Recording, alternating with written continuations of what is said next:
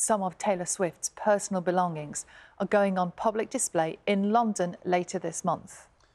Her cowboy boots, some of her dresses, music awards and other items will form part of a free exhibition at the Victoria and Albert Museum.